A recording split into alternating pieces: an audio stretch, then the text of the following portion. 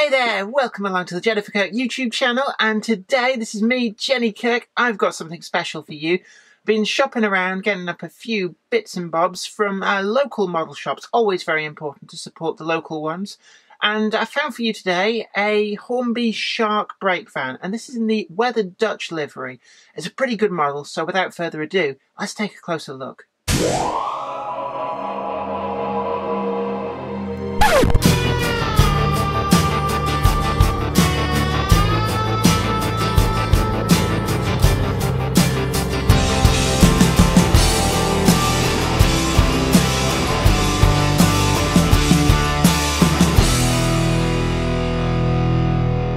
What we've got here is one of the Hornby Super Detail Shark Ballast Plough wagons.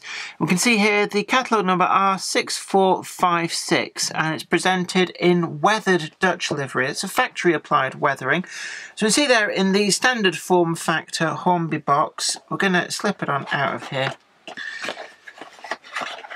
And this was bought second hand, but you can actually see that it doesn't really appear to have had a lot of use, and it just goes to say that if you shop around a lot of the smaller independent shops, you can often find second-hand items that you can get for a really favourable price, so not really have to break the bank, and it certainly presents a much greater cost saving.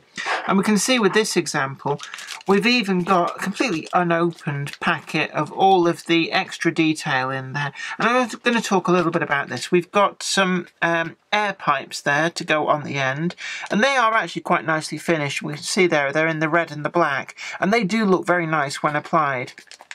We've also got a few other buffer beam fittings, but what it has to be advised here is that some of these, when fitted, will preclude you from using a coupling in the NEM pocket, so it's just something to think about.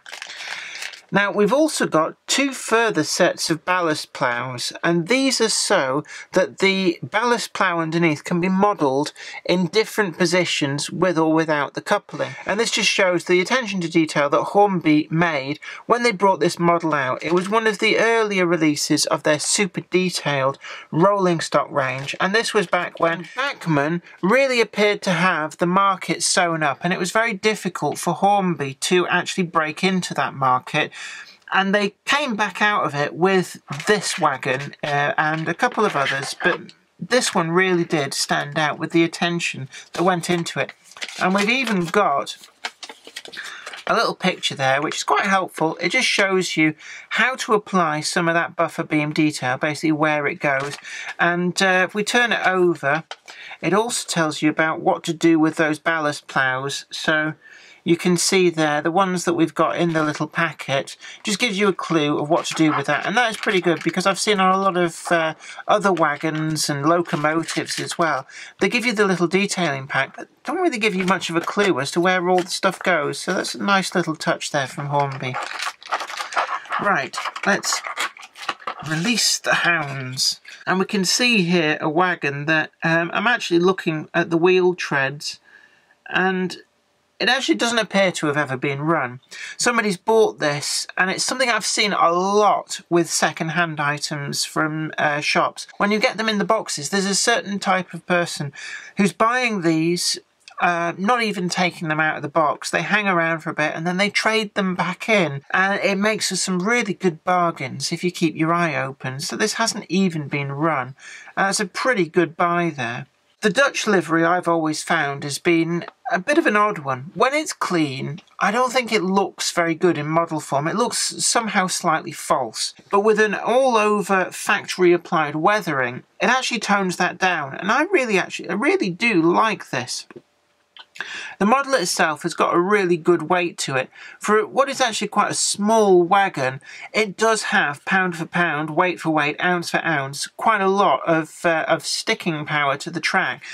It's a very, very small wheelbase, and you can see there it's actually shorter than a lot of even the older style vacuum fitted freight wagons that have come from a variety of different manufacturers. And it's something that's to be said about these. In train formations, when you run these wagons, sticking them at the back isn't necessarily prototypically accurate. I know that there's kind of this feeling that the brake van always goes to the back, but these were ballast ploughs in the main. True, they had the cabin in the middle with the stove, and they would be used for personnel carriers to and from work sites, but their riding was a little bit rough if they were left to the end of the train because of that short wheelbase, and it wasn't unknown for them to derail if run in that manner at speed between work sites.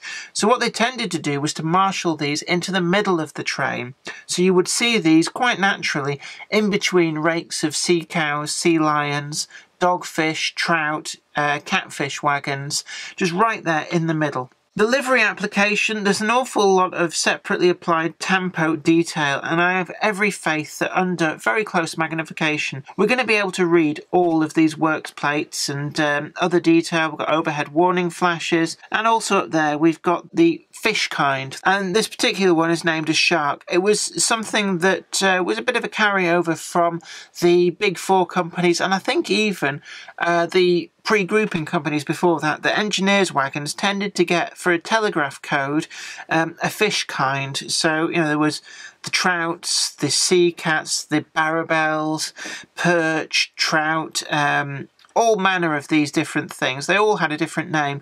And even after the telegraph system was decommissioned, they did seem to keep up with this tradition.